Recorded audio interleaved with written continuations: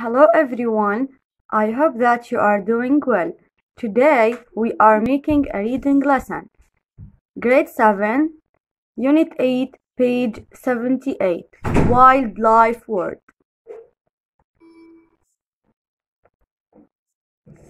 We are going to read a blog expressing a point of view about Zeus. This blog posted on the internet web page. Point of view means opinion. اليوم درس القراءة اللي قلنا راح يكون من الوحدة الثامنة wildlife word. It's a blog. Now what do we mean by blog?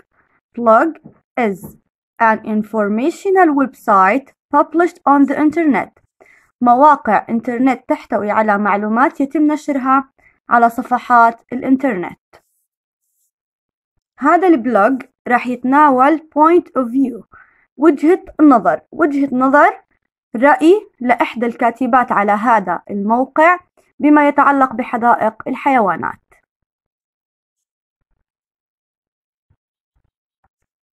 The writer is Julie Smith, who is a member of Wildlife Word Group. She explains what she is writing about. She gives her own opinion and her reasons. She writes in the first person. She uses persuasive language. الكاتبة على هذا البلوج is جولي سميث. هاي الكاتبة عضو في مجموعة Wildlife Word. راح تحاول تقنعنا بوجهة نظرها بما يتعلق بحدائق الحيوانات وتعطينا أسبابها لحتى تقنعنا بهذا الشيء. Now let's start reading. Open your student book page 78.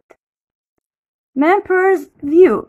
This month we are posting this opinion from 16-year-old WW member Julie Smith. This is the paragraph 1. We have two questions here. Let's answer them. Whose view is posted on the website this month? Good. Julie Smith. The second question. What does WW refer to? WW refers to Wildlife Word. Now, let's move to the second paragraph.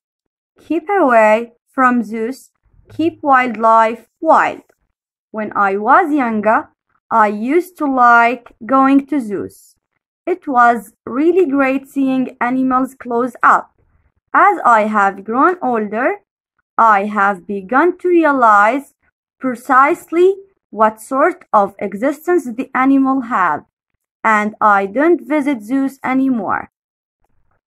This paragraph is talking about the experience of Julie Smith when she was young. كانت جولي لما كانت جولي صغيرة كانت كتير تحب تروح على حدائق الحيوانات لأنها كانت بتعتقد إنه مشاهدة الحيوانات عن قرب شيء رائع.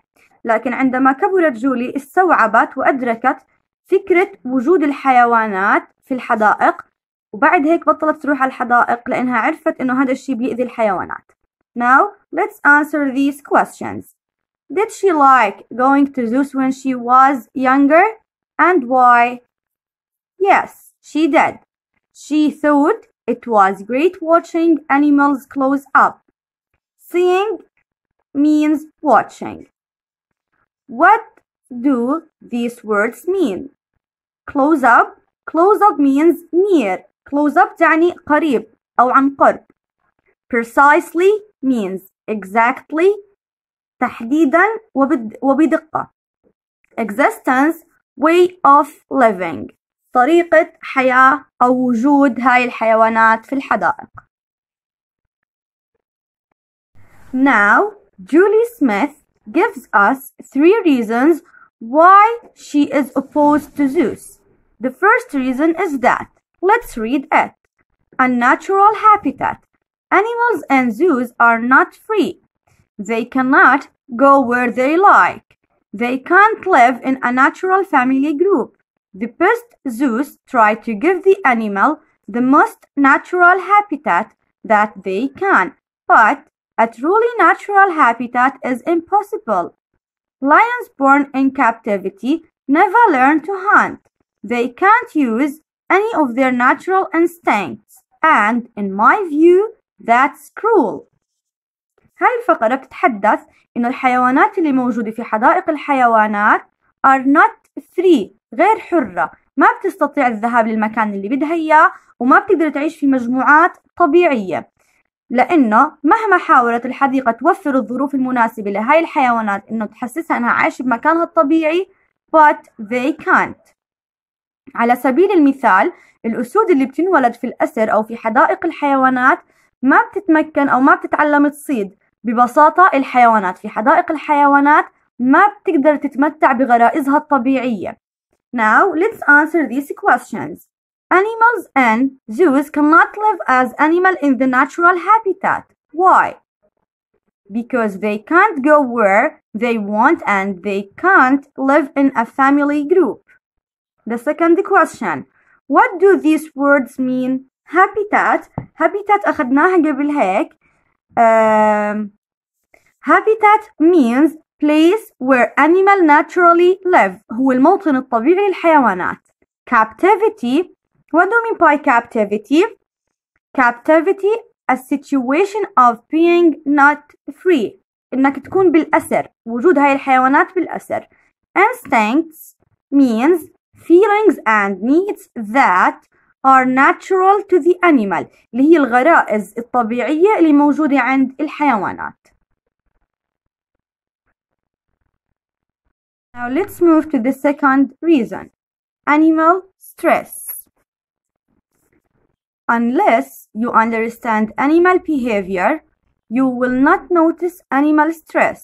When you see a tiger walking up and down, you might notice how strong and dangerous it looks. You may not know that this continual pacing, panting, and bounding of paws is a sign of stress from boredom and isolation. It is not natural behavior. Tigers do not do this in the wild. هاي الفقرة كتير مهمة، تحكي عن الضغط اللي ممكن يتعرض له الحيوان في حال وجوده في حدائق الحيوانات. هلا احنا ما فينا نعرف اذا هذا الحيوان عم بتعرض لضغط او under stress، لانه احنا فعليا ما بنعرف شو طبيعة سلوكه الصحيحة في حياته في البرية.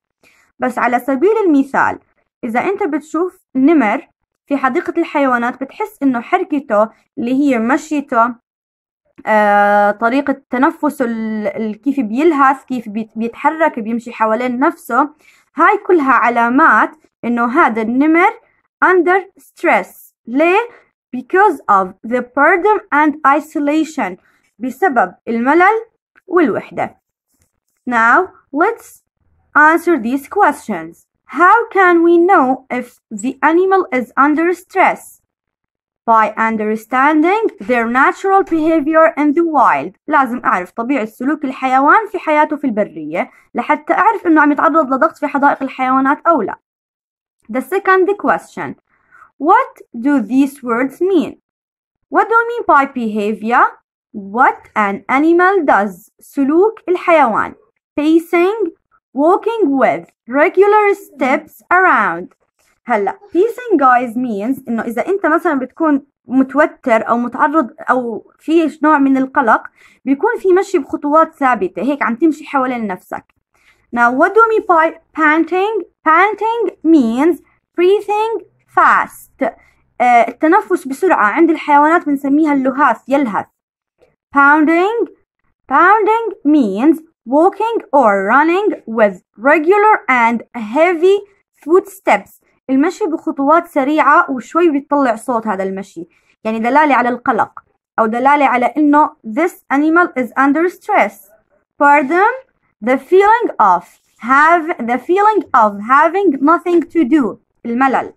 Isolation, separation from others. الوحدة. Now the third reason is exploitation. Let's read this paragraph. Many zoos use animals to entertain visitors and to make money.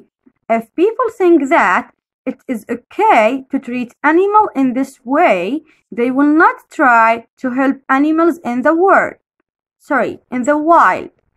They will think that it doesn't matter What happens to animal habitat. هذا السبب جدا مهم. بيتكلم عن استغلال الحيوانات. يعني إيش سبب وجود الحيوانات في حدائق الحيوانات؟ طبعا معظم حدائق الحيوانات هدفها من وجود الحيوانات بهذا المكان إمتاع الزوار أو للحصول على فلوس. هلا هذا إحنا بنسميه استغلال exploitation. So let's answer these questions. How do people take advantages of animal in zoos? Take advantages means exploitation, استغلال. The answer is people use the animal to entertain visitors and to make money. The second question, do you think the exploitation is acceptable? باعتقادك هل إنه استغلال الحيوانات شيء مقبول؟ Up to me, no, because the animals have the right to live as people in their natural habitat. باعتقادي أنا لا، ما بصير إحنا نستغل الحيوانات، وهذا شيء مرفوض، لأنه ببساطة الحيوانات إلها الحق في العيش، في الحق في الحياة والعيش بمواطنها الطبيعية تماما مثلنا إحنا البشر. Now what do we mean by exploitation? Exploitation means the use of something in unfair way. استغلال. Now in this paragraph, Julie Smith gives us an advice to try protecting these animals. Let's read this paragraph. Action for wildlife. I am a member of Wildlife World because I think that wild animals should be just that, wild. I tell my friends and my brother and sisters about zoos. I explain why they shouldn't go to them. Tell your friends and family too. Animals have a place in our lives and they ought to have a place on the world. Do people need to occupy every corner of the world? We probably could, but I am convinced that we mustn't. Now in this paragraph, جولي سميث عم بتخبرنا إنه إحنا المفروض نتخذ إجراء في حق هاي الحيوانات اللي موجودة في الحدائق. لازم نخبر زملائنا ونخبر أصدقائنا وعائلاتنا عن مدى خطورة وجود هاي الحيوانات في الحدائق، لأنه ببساطة من حقها تعيش في مواطنها الطبيعية. وعم تتساءل في نهاية الفقرة هل يحق للبشر إنهم يحتلوا أو يستغلوا كل مكان موجود بهذا العالم؟ هلا she says yes we could but we mustn't. إنه إحنا فينا نقدر، عنا قدرة إن إحنا نحتل كل مكان بس، أو نستغل عفوا كل مكان، بس المفروض ما نعمل هيك. Now let's answer these questions. What is Julie's opinion about zoos? She thinks that animals suffer in zoos, so people shouldn't go to them. هي بتعتقد إنه الحيوانات عم بتعاني في هاي الحدائق، لهيك إحنا ما بصير نروح على حدائق الحيوانات. The second question, what does occupy mean? Occupy means control or conquer. يحتل. هلا هذا مصطلح هون معناه إنه الإنسان يستغل أو يتحكم في كل زاوية موجودة on the world. Thank you.